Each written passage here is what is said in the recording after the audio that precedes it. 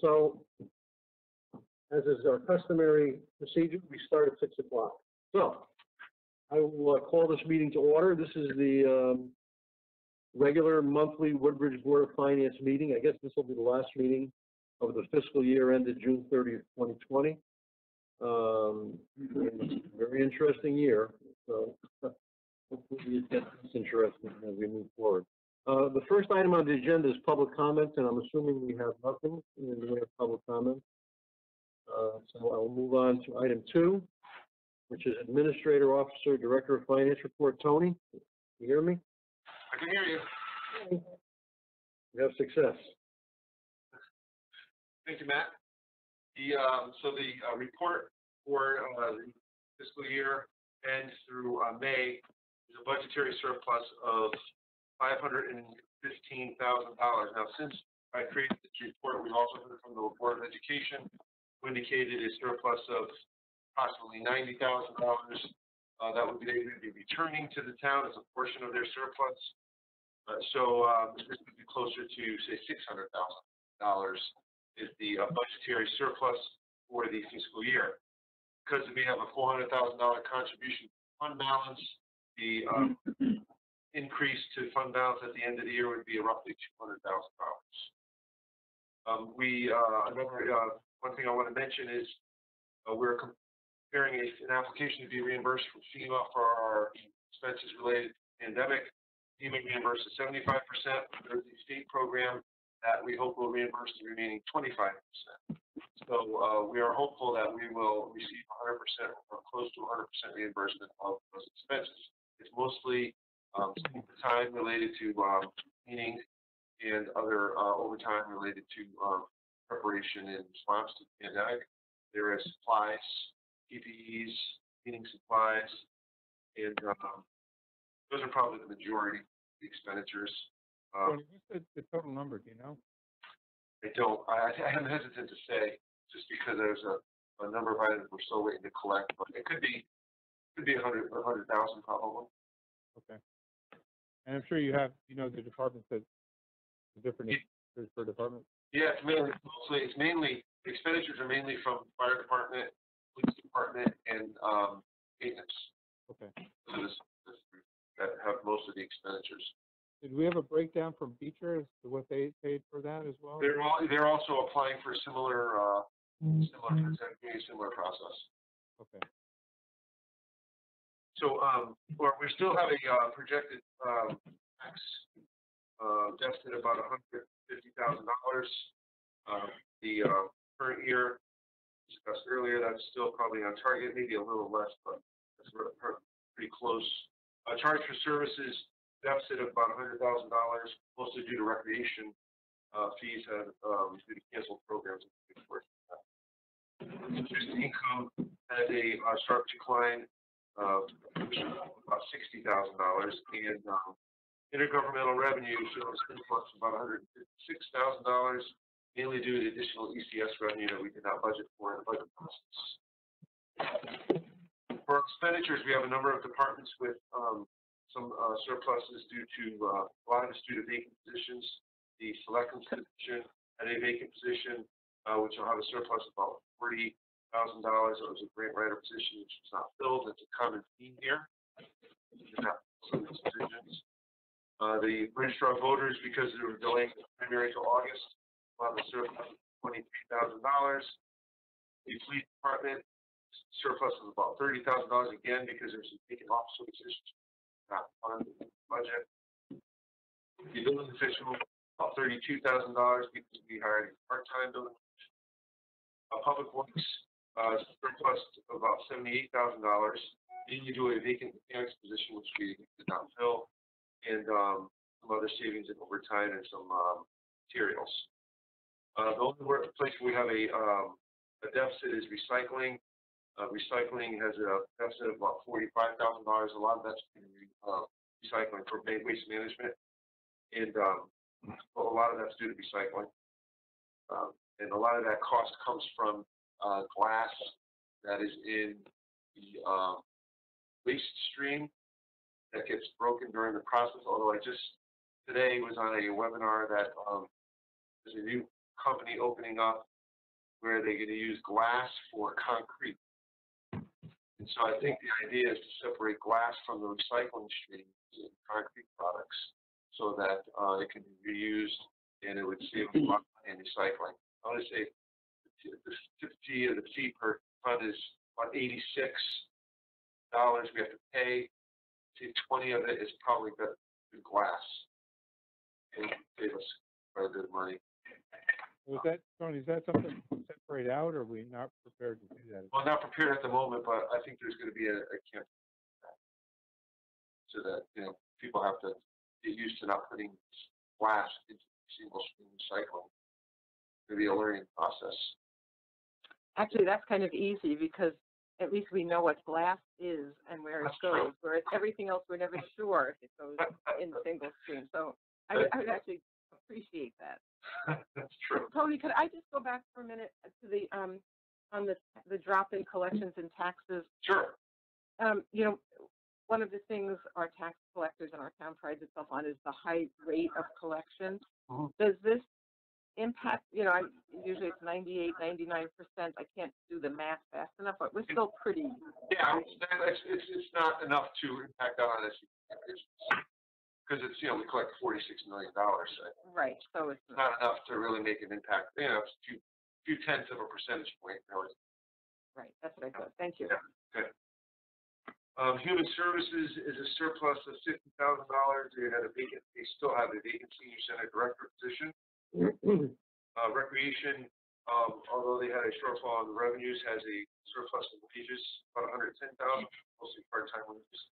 The library, again, due to closures, is surplus about $70,000. The benefits are expected to come in with about $60,000 surplus, largely due to a lot of the personnel and physician reductions that were done throughout the year. That is a little lower than last month. We're starting to see some of the costs from the unemployment claims. So that'll reduce that a little. For those of you who don't know, we pay based on our experience. It's essentially a pass-through. So whenever we have someone that's laid off from the town, we scale and charge us for that cost. So we don't pay into it. We don't pay based on our payroll. So at the end of the day, it's generally a savings because other than this year, we have very little experience with very late costs. Did we have many layoffs? I know there were vacant part-time. positions, but A lot of the part-time, yeah, they're able to collect unemployment. What all that is. So we're also affected by the, I guess, depending on how many people you lay off, there's a factor that gets applied to municipalities That's right. Yeah. affected by that as well. Yeah, that's Is true, it yeah. the same rate as with private businesses, or is it a different percentage or rate for municipalities? I'm not sure actually. Okay. I think it's totally different, right, Tony? I think we pay dollar for dollar, don't we? We do. Sometimes we get charged, like if somebody worked here, I think there's a 2-year look back. Yes. Somebody worked here and they leave here and they go somewhere else and they're laid off from that job. They get charged a little bit because they were here, but during the look back. The private businesses pay a rate of, I think the lowest rate is 1.9%. The highest is 6.9%, and you pay on the first $15,000 of what someone makes. So that's the way private employers pay unemployment taxes. It goes into a pool and it's used for all the unemployment, et cetera, et cetera. So there's concerns though that when the governments borrow money from the federal government, they assess additional unemployment fees at the end of the year, and that can get very, very expensive and very detrimental to small businesses. So I know I heard Lamont say that he's talked to Washington about making it a grant and not doing that to the employers because it's very expensive when they do that. So we'll see. Unemployment is flying out of the checkbooks like we've never seen it before. The $600 that everybody's getting, and while it's definitely someone who deals with small businesses, it's detrimental because people don't want to come back to work. It's true what you hear. Clients of mine are calling their people back and they're saying, no, we're not going back to make $350 a week when I'm collecting $900. So it's definitely a problem. Now, technically, you're supposed to report them to unemployment and they lose all their unemployment, but I don't know if anybody's doing that. So, Right, but just to touch base on that, mate, if you get called back, yeah.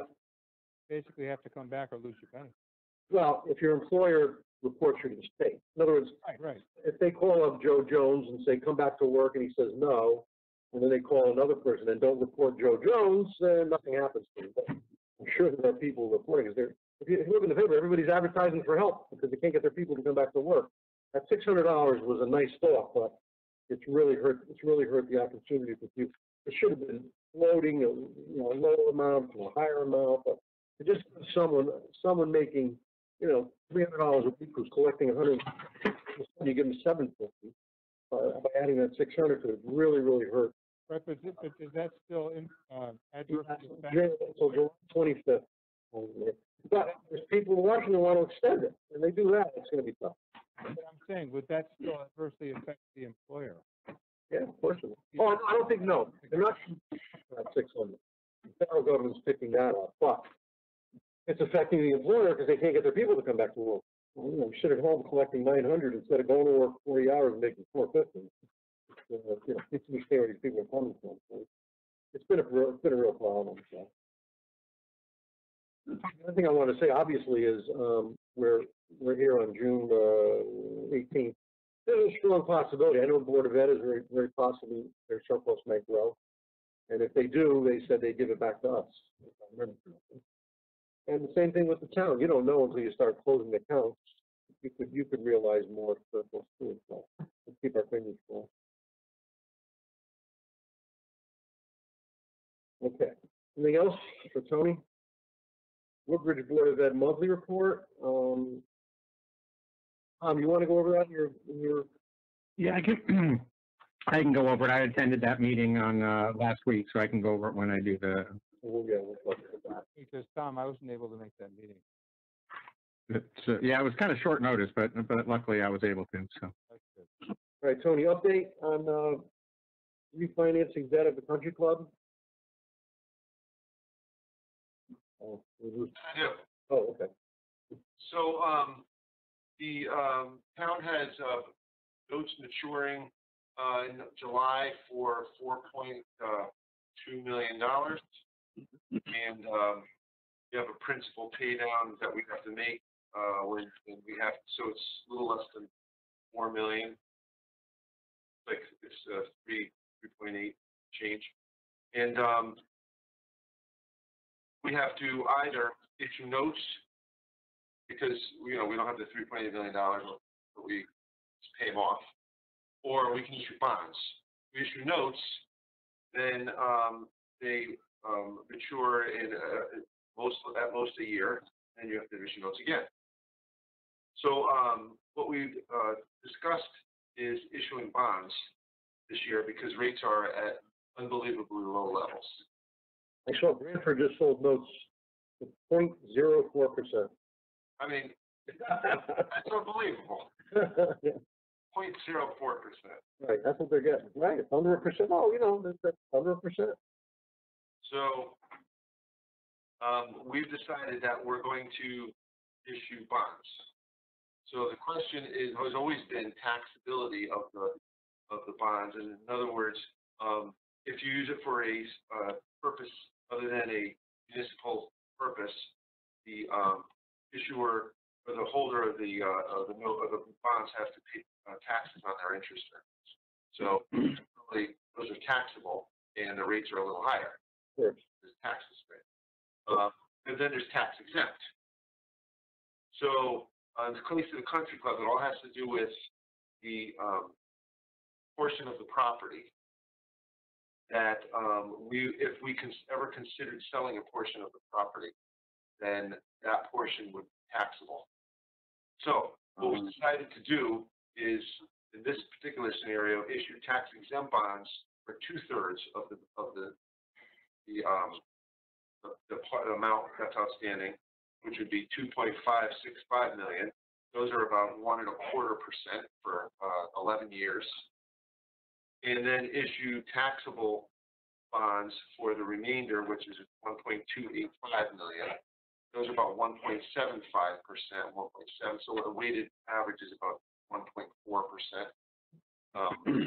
And this way here, that preserves the ability, should the town want to sell a portion of the property. If we had done all tax exempt bonds, and if we had sold a portion of the property, there would be possible issues with the IRS. That's the discussion that took place with, and that was the decision.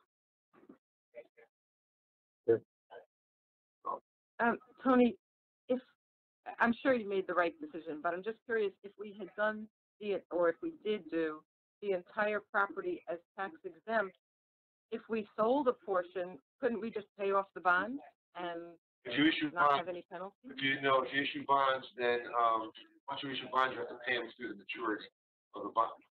In other words, they would be callable probably in 7 or 8 years. So that's why we did notes, because then when the notes mature, you just pay them. But because the market's so low right now, we wanted to take the opportunity to issue bonds so that we lock in these very low rates. And why is our governmental purpose funds, why are we higher than Branford? Because Branford did notes, Oh, they did notes. Okay. right? All right. Thanks. Those are tax exempt notes, right? Yeah. Got it. Okay. Right. Okay, anything else on that? So that's when we discussed it, I think, we felt it would be helpful if you all heard about it and just either had a consensus if that was the right way to go, or if there's any questions or concerns, bring those up. So what do you want us to do? You want us to take a vote? Yeah, I think that'd be helpful. Okay. Just put it in the record so that if it ever comes up, that Just if I might add, the Board of Selectmen voted unanimously to do this last week. Okay. So what's the, Motion that we refinance the debt of the Woodbridge Country Club. Sorry, I don't have those numbers handy, but 1/3 being taxable and 2/3 being non-taxable. that's correct. I second the motion. Any further discussion? I have a question. Sorry. No, go ahead. Go ahead, Susan. Tony, just remind us, I think I know the answer, but just remind us how the bonds get marketed. We become part of a package that goes to a much bigger That's sale. correct. So what happens is an underwriter will probably hire the bonds, and they'll package it as part of a bigger issue to different clients. Thank you. Yeah. So Tony, what's our current interest on the notes we have now on this property? It's 2 and 2.25, 2.5 around there. I think 2.5. From 2.25 to just over 1.25. what, 4%? Or 1.4. Yeah, 1.4 is weighted, sort of the weighted. Yeah, because the taxable is 1.75, 1.25 roughly for the tax exempt. And you figure the tax exempt is 2/3, so it's probably around 1. Right now they're 2.25, and the notes could change wildly based on the market. Next year, who knows what could happen? Right. Yeah. Thank you, Tony. Okay, we have a motion, a second. I'm going to just call the vote. All those in favor, aye. Aye. Aye. Any opposed? Any abstentions? Okay, it passes unanimously. All right. Number 3 is funding requests. We have several, and a lot of them we've discussed already when it comes to contingency. So the first is a request for funding 1920-20 in the amount of $29,207. And this is to fund various departments for cost of living increase not included in the FY20 budget. Union contracts settled after the budget was adopted. So we've talked about this. This money it's less than I thought it was, and I think Tony can have an explanation. So I'll make a motion that we approve request for funding 1920-20 in the amount of $29,207. Second. Okay, Tony? Just to explain why it's significantly less than usual. So Right. you'll notice that, police department's not in here. Right. It's not because there were several vacant positions throughout the year, so there was no need to transfer the cost of living adjustment for those that were here because they were vacancies. Same thing with public works. It's a vacant mechanic position, so the vacancy made up for the increase in cost of living and wages that you would have had to transfer. Same thing with a number of departments, the registrar, for the various reasons we mentioned earlier. Yep. Library, rec, because there were a lot of wages that were, or positions that were either eliminated or a lot of departments did not need the cost of living adjustment. Okay. Surplus numbers that you gave us in the beginning are after they cover these cost of living expenses. Right. Right. Yeah. Okay, anything else? Okay, all those in favor, aye. Aye. Any opposed? Any abstained? Okay, unanimous. Next is request for funding 1920-21. Again, we did talk about this, and it was, it's $10,000 to fund cybersecurity related issues. I will move acceptance of funding 1920-21 in the amount of $10,000. Second. Any questions or comments on that? Yeah, so Tony, will this take care of the issues that we had? Yes. This is deductible. Are we anticipating more? Or No. is it going to take care of it? Everything's been resolved. Okay, then I'll, Anything else? All those in favor, aye. aye. Aye. Any opposed? Any abstention? Okay. All right, next is request for funding 1920-22 in the amount of $27,000. This request is to fund the FY21 Woodbridge Board of Education capital budget technology request that was eliminated from the budget in anticipation of contingencies. So again, we talked about this. So I'll move acceptance of request for funding 1920-22 in the amount of $27,000. Second. Any discussion on this? Hearing none. All those in favor? Aye. Aye. Any nays? Any abstention? Okay. Next is request for funding 1920-23. And again, this was something we took out of the Public Works budget and put it into, brought it to this year so we could pay for it with contingency. So I'll move acceptance of request for funding 1920-23 in the amount of $40,000. Second. Any discussion? Sweeper? Yeah, it funds a, 40,000, right? yeah, it funds. That's 40,000, right, Matt? Yeah, 40,000. It funds a sweeper payment, a lease payment on a sweeper. Anything else? All those in favor? Aye. Aye. Any opposed? Any abstentions? Okay. And finally, this is the police cars, which again, we took out of next year's budget and paid them with this year's contingency. So I will make a motion that we approve the request for funding 1920-24 in the amount of $48,490. Second. Any discussion on this?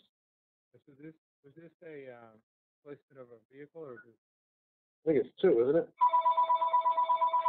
Yeah, it's a replacement of a vehicle. Is it one vehicle or two, Tony? It's one because this is the last one, I believe, that they have to change equipment. Oh, okay. Because it's like an old, style and they're going to run things. This is an SUV? Yes. So are we now all SUVs or are there any squad cars? I think it's pretty much all SUVs now, my understanding. That's pretty much countrywide though, right? Yeah. Yeah. Okay. Okay. All those in favor? Aye. Aye. Aye. Aye. Any nays? Abstentions? Okay.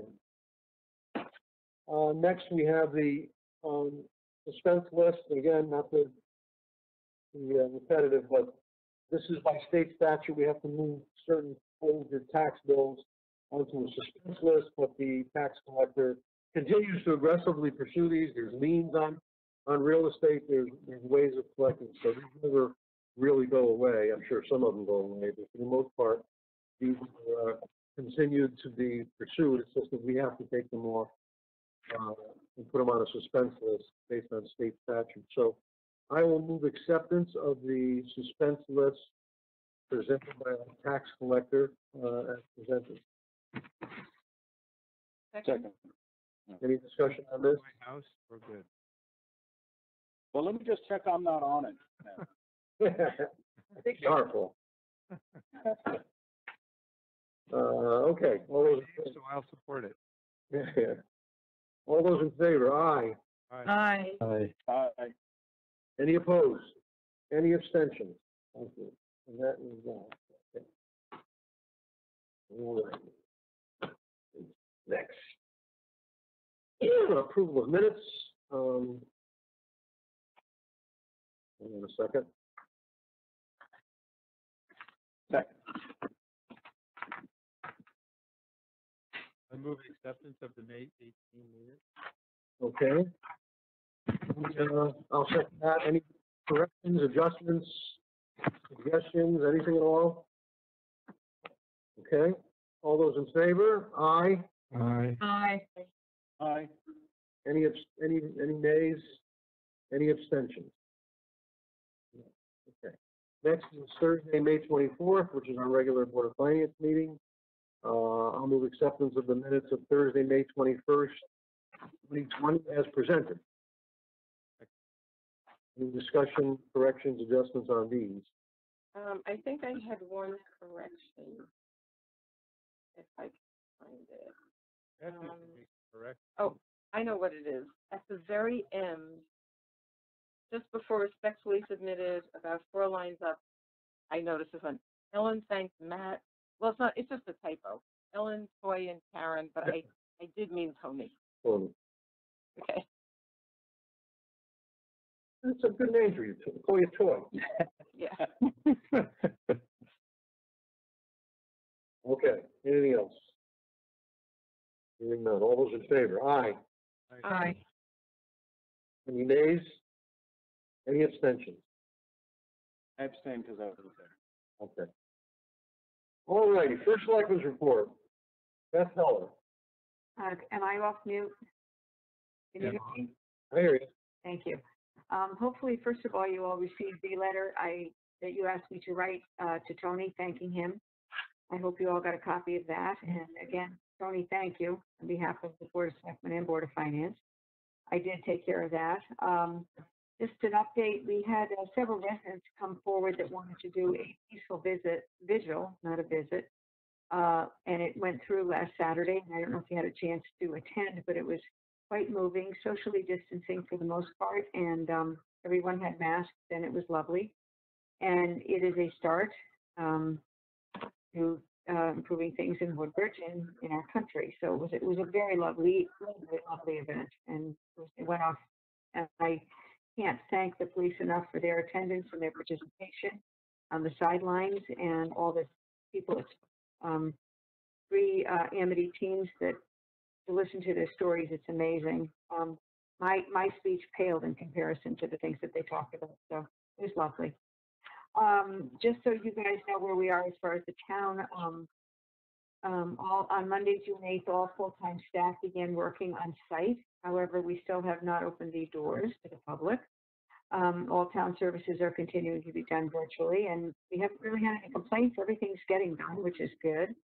People have been really working hard and working out well. We have a great and committed and dedicated staff here in Town Hall.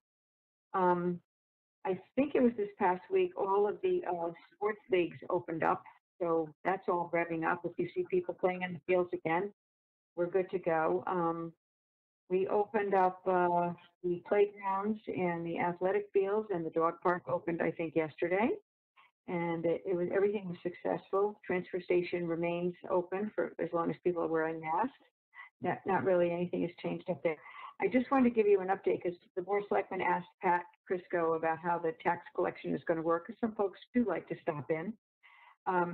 So Pat reported to the Board of Selectmen, and I will let you know what she said as well, that she's encouraging residents to mail their checks to the proper bills if possible. If not, Pat and Linda in the tax office are going to be able to provide access for those residents who wish to pay in person. There's always a few. And they're available on the front porch of Town Hall at a window. If you look at the front of Town Hall, to the right, there's a window behind the bench. And Brad has set up a table, or it looks like actually a podium with a chair, and he'll take the screen off and people will be able to pass their money through a window there. So I thought that was a clever idea on Brad's part, and we'll be safely distancing. And the window is going to be open Monday through Friday, beginning July 1st, from 9 a.m. to noon, and then again from 1 to 3. That's, I guess, for the listening public as well as you guys. And I have the latest statistics, and I'll give you that in a minute from Ray. We also, just so you guys know, we had an executive session to go over the Amity Woodbridge Historical Society / Town of Woodbridge contract, and we have an agreement that has now been approved by the Board of Selectmen consensus-wise, and it's on its way to the Amity Historical Society. We hope to get that moving forward and we can get back to business down there. And now I will get my phone up and give you the latest statistics from Ray. I apologize, it went to sleep. But as of June 12th, 2020, from the Quinnipiac Valley Health Database, totally confirmed cases of COVID-19 are 129. Total deaths are 31. The extended care facilities comprise 112 of those totals, and the extended facilities deaths are 24. There is a note that says this may not be exact based on reporting agencies' information at the time of death. So that's the latest from Ray.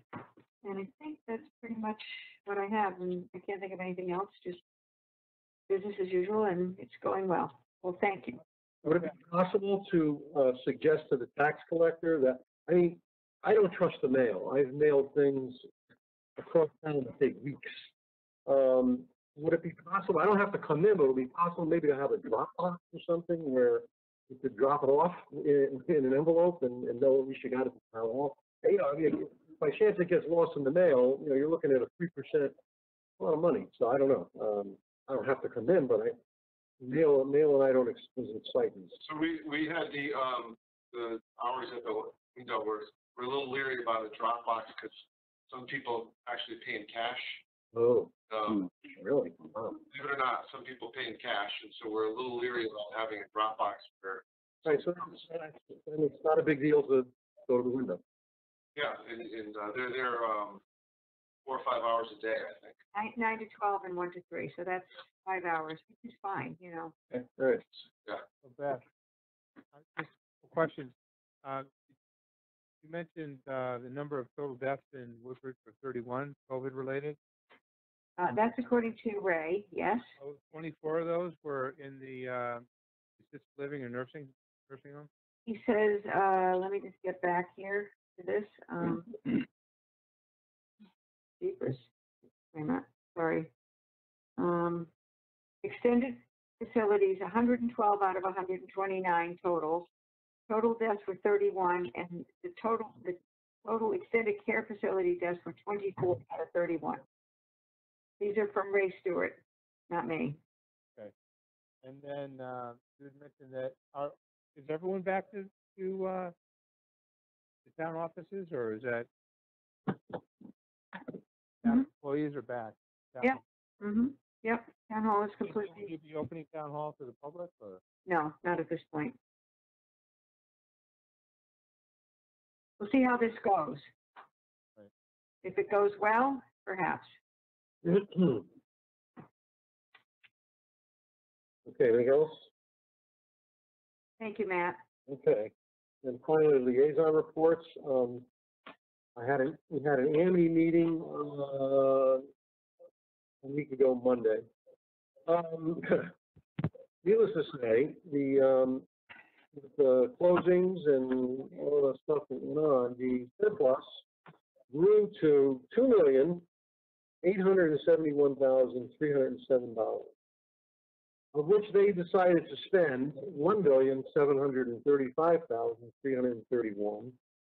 And I'll go through all this with you, and leaving a surplus of $1,135,976, which they will return to the towns, which could grow. Okay. It wasn't met with glee from the members of the finance committee, especially the key town members. But some of the areas where they saved money, which caused this tremendous uptick in the surplus, were, of course, salaries and taxes, transportation, medical. Huge. People don't go to the doctors anymore. I mean, they have a budget of like 360,000, of which they usually pay, fairly close. 110 one month and 120 another month. So the doctors. So we had a contingency fund of 150,000. So $1,550,000 roughly was not spent because of the shutdown. What they proposed to use the money for were many things. A lot of the stuff that was cut out of their budget because of reducing it down to 2.49 from 3.95, of which a lot of small items, 257,000, infrastructure repairs, 367,000, computers for teachers, 132,000, thermal cameras, 40,000, cafeteria, 100,000, which they have to put in. Unemployment, and here's that figure. They had to pay their own unemployment, 101,400. In addition, they've decided this year, which is something they can do, to hold 1% of capital and non-recurring, which is $495,482. And one other item, which was a lot of discussion, was they wanted to increase their medical reserve from 25, they're self-insured, from 25% to 30%, which was $229,311. Now, a lot of this stuff was discussed and not necessarily favorably looked on, but in the end, the $229,000 from the medical reserve, we decided, the three town members on the committee and one board member voted not to do that. They thought that was excessive, to have 30% in reserve. So that would have added $229,000 to the surplus return of the towns. But unbelievably, when the full Board of Education met, they completely ignored the Finance Committee's recommendation, which did not sit well with me, nor the John Grabowski from Bethany or Joe Mezzo from Orange. And so I don't know where that's going to head. But, you have us on there for a reason, and to just, you got every now and then you got to lose a skirmish to win the war, and they didn't lose a skirmish. They took everything, and it didn't go over well with a lot of people. So I haven't heard from Jim Zioli. I haven't heard from the Orange Board of Finance. I haven't heard from anybody, but I have a feeling there's going to be a bit of an uproar that they spent all this money, and we'll see. I don't believe it's cast in stone. I think it can be changed, but thus far, I haven't heard anything. It was not looked well that they completely ignored us. Again, it wasn't 3-3. It was 4-2 because one member of the, and he's a former chairman of the board, one member of the Amity Finance Committee was on with us. He voted against it too. So, but unfortunately, they decided to. And I think it's total overkill. They're making the argument that, well, if it's only 125 this month, but then Johnny Jones didn't get a physical, so he'll get his physical, and you're not going to get two physicals. They're saying people are going to double up. That's not going to happen. So we gave them every reasonable, and this has been a constant right, loading up this medical reserve, and 30%, me anyway, is excessive, and for the other people who spoke against it. So that's where we're at. And at this point, we're getting back 30% of $1 million, whatever I called it, 30% of $1,135,000. Hopefully, that number will grow as we get closer to the end of the year, and hopefully they'll give it back to us. If not, I'm afraid there's gonna be some, unhappy people, so that's it for Amity. Let's see, I don't know, Paul, do you have anything? Any questions for me, actually? Hey, Matt, I just want to mention that Ellen said she had to leave the meeting. She was having some audio difficulties, and so she sends her apologies. Okay. Okay. Paul? Well, I do have a question, Matt. Yeah. Their decision to go from 25% to 30% for their medical reserve, is that based on some experience that they had larger than No, they haven't. usual claims? They've never come in, they've never, I think 1 year maybe when they were first starting it was lower than that. No, this was that they have a consultant who recommended they go to 30% and they just go right along with them. And I said, this has been going on for years. Just keep padding it and padding it and padding it. 30% is ridiculous. And, one other member of the Woodbridge contingency also spoke against it in the Board of Education meeting. She's not on our committee, but it fell on deaf ears, unfortunately. It was, the chairman of the AMD Board of Education voted against it. The former chairman voted against it. Quite a few people voted against it, but not enough to overcome the people who voted for it. So I'm not happy at all. And I will make it known at the next meeting. Right. Right. Okay. You ready? Thanks, Matt. Yep. You have anything, Paul? Yeah, the Board of Police Commissioners met on June 9th. We have a dispatcher, Dispatcher Zipkis. He, after many years with the town, he's decided to retire. So his last day will be June 23rd. But he's also taking some paid time off, so I think he'll be retiring officially July 1st. That kind of puts us in a difficult position because we're waiting on a certification for a dispatcher trainee, and she has not been able to get her certification because of the COVID-19 delays, and the state has not been doing certification. So it may be some time before we have a full complement of dispatchers. The chief is looking at hiring a pre-certified person, but the discussion in the commission was more that, look, the fact that someone can decide to retire and the decision comes in 2 weeks, when it's an essential person, when it's an essential role, it puts the town in a bit of a bind.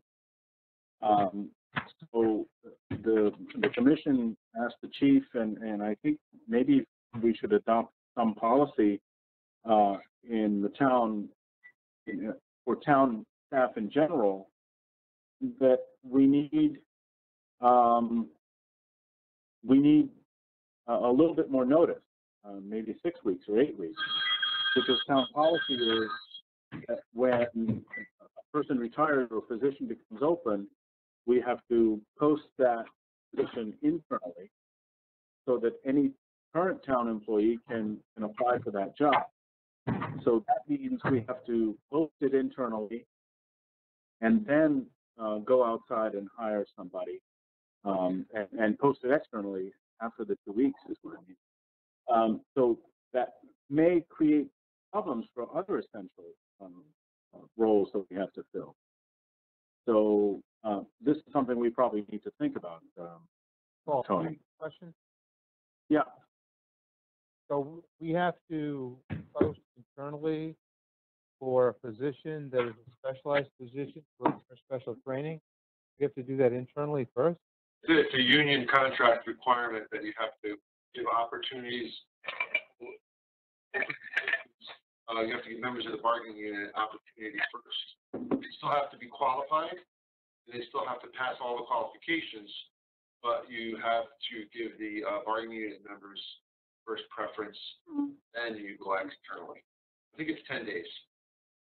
So 10 days.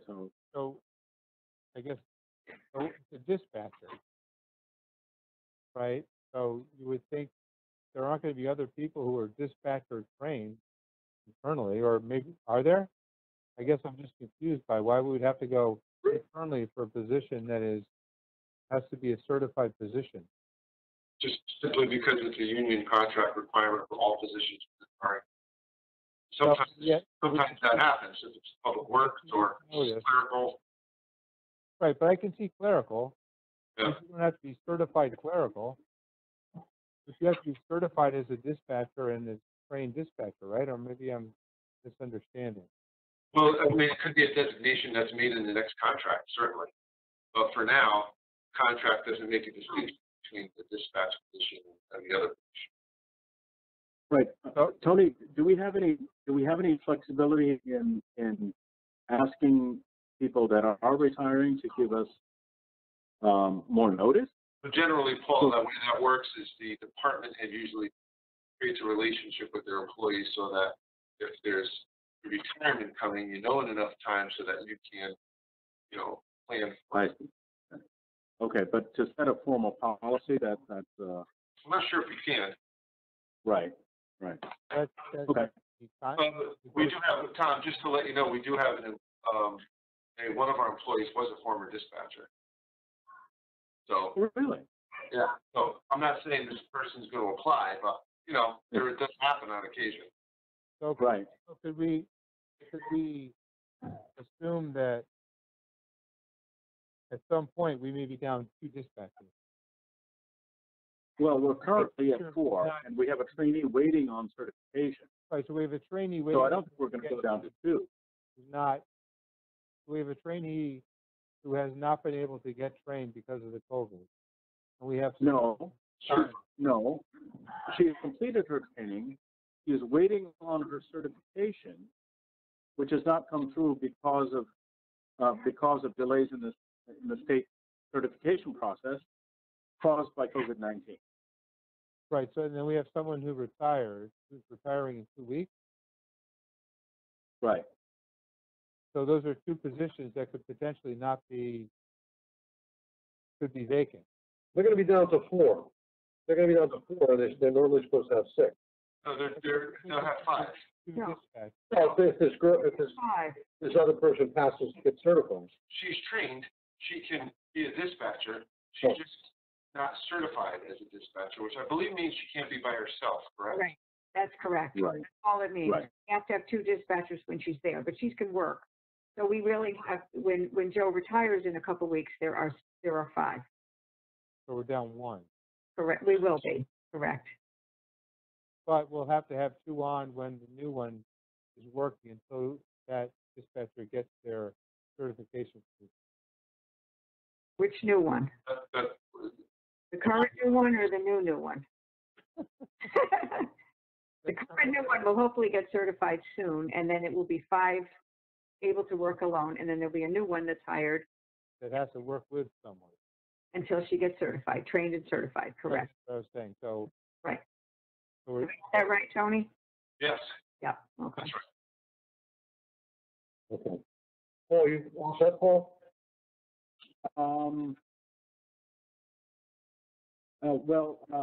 I just want to report to you also that we are currently at 23 officers with the SROs back from both schools, both Beecher and Amity. So we're at 23 sworn officers on the police department. Okay, and I think that concludes everything. Yeah. It's gonna be interesting, I've noticed, I'm reading more and more of schools not wanting SROs anymore. They don't want guys with guns in the school, so that's gonna be interesting to see where that ends. Well. Okay, let's get the right Tom, Tom Kennefax, veterinary. I haven't been to any of the, I wasn't able to make the, human services, but Jeanette has been keeping us all up to date. We all get the emails, so I'm not gonna, everyone with, repeating all the emails, but they're doing a great job. And services are being performed. Everybody seems to be, they seem to be doing very well. Okay. And, I was not able to make the Board of Ed meeting, but, we'll report on that. Okay. Susan? I do not have a report. Okay. Tom Handel? You want some dinner? Yeah, sure, I'm hungry. Spaghetti's good. Sorry about that. It's noisy in the background. People are talking. I apologize for that, but spaghetti's available for anyone who wants it. Just come on by. I'll be right over. Beauties of these virtual meetings, yes. Realize we are live on TV to camera land. So you have a whole pile of people here in this time. There we go. As long as they practice social distancing, we'll be fine. Sorry about that. So I was at the Board of Ed Finance meeting on June 11th. As Matt had said, that they, like Amity, they have an increase in the amount of surplus. Increase from the May when you reported 108, now 186,000. They are returning, I think 95,000 right now, using the others for unanticipated costs, mostly related to some of the COVID stuff. As we expected, a lot of the surplus came from savings in transportation, and in some of the special ed outplacements that they didn't have to do. The bulk of the meeting was talking about their plans to let go the part-time social worker and to hire a new psychologist to help with the special ed IEPs. There was a long discussion about that, but that's still the plan. And things are going along as before. So that was really sort of the gist of that meeting. Okay. Is there anything else to come before the board? Just spaghetti. Yeah. Okay, I'm gonna make a motion that we adjourn. Second. Any discussion? No. All those in favor? Aye. Aye. Good night, everybody. Have a great 4th of July if there's anything you can do, but Keep we'll safe, see you in July sometime. keep safe, everybody. Yeah. Bye-bye.